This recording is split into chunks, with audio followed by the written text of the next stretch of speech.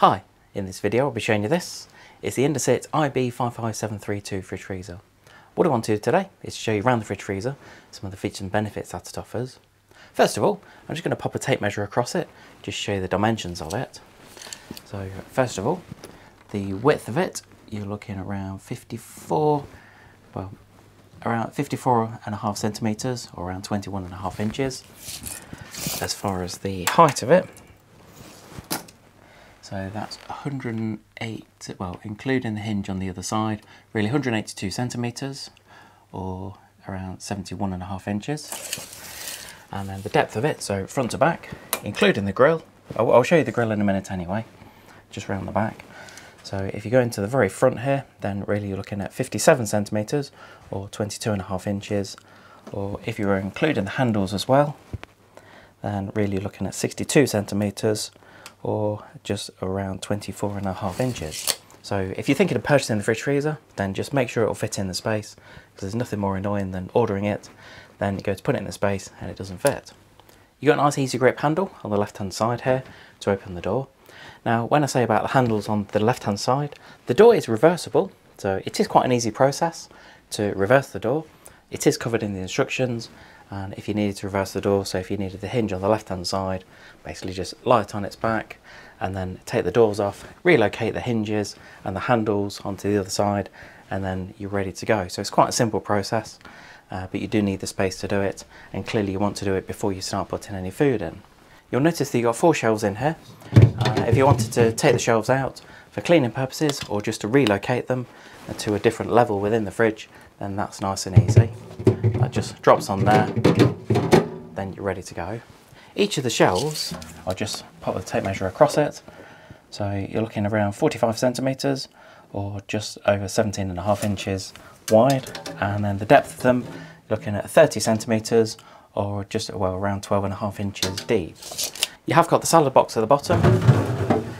If you take that out, you've got one large salad box, and personally I really like that, because if you're having, so if you put in things like leeks or celery in here, then I always think it's much better to have one large area than 2 smaller boxes.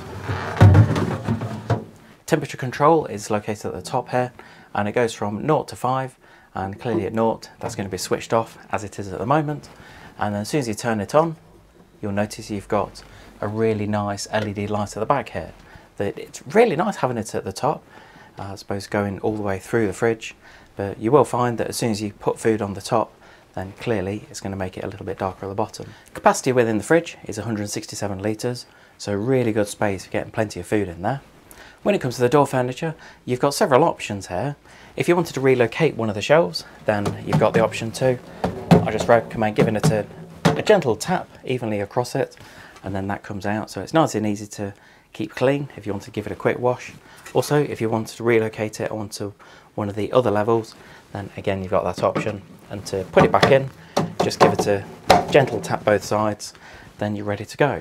As far as the section at the bottom, you've still got plenty of space to get the large containers of milk or juice, whichever you put in. And as far as the size on that, you're looking at around 42 centimeters, around 16.5 inches, and the depth of it, so front to back, you're looking at 11 centimeters or around 4.5 inches. As we open the freezer door, capacity in the freezer is 119 litres, which actually for the size of this is actually really good. Now this one has what we call low frost. Now with low frost, although it's not frost free, so it's not circulating the air like a frost free model would, so it would still need to be manually defrosted, but only every now and then.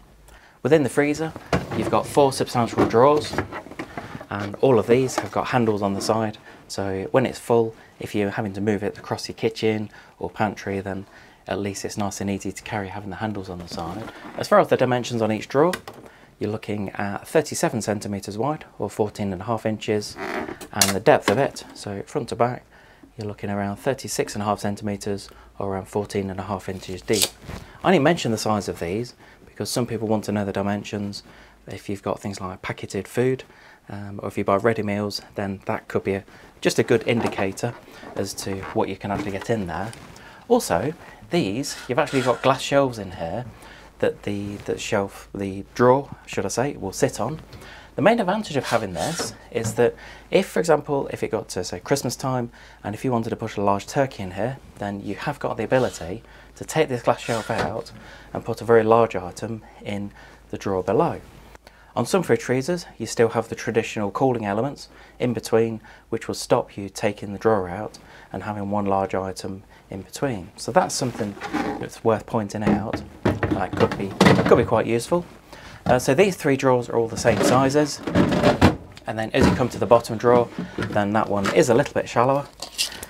So with that one, you're looking at 19 centimeters or just under 7.5 inches deep. You will also notice that the Indesit have been very generous, giving us a cheeky little ice cube tray as well. So that comes with it. If it doesn't, then just contact your retailer or where you purchase it from, because it should be in there when it arrives to you. Just show the energy label on the fridge freezer, and you'll notice that it's an E rating.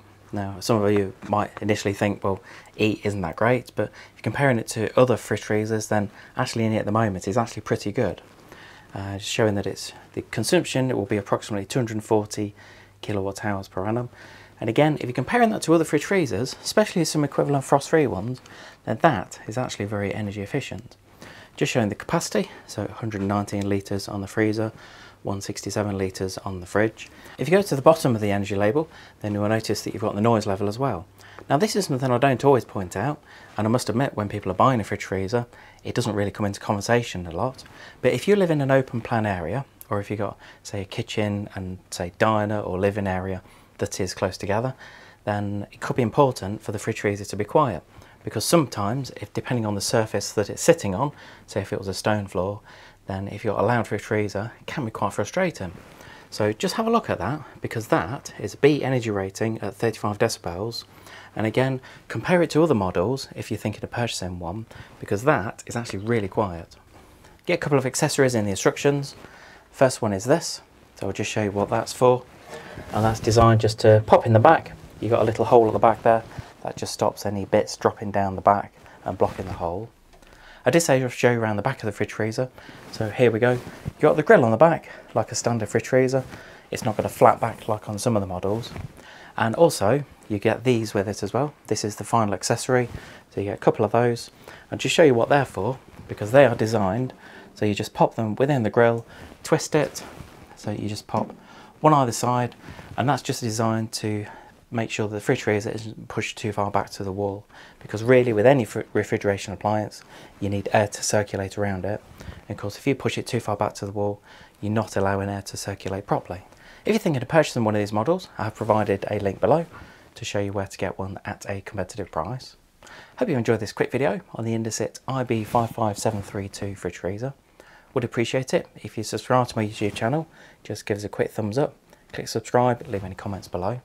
I always ask for comments, whether it's good or bad, about the video. Hopefully you've enjoyed it, and hopefully I've given you some information on it. If there's something you're not too sure about, or if you've got a question on it, then I've got this on display at the moment. Pop it in the comments below and I'll get back to you. Also, if you have got one of these, or if you've got an Indesit fridge freezer like this, then let me know what you honestly think about it, because I'd always appreciate the feedback. Thanks for watching.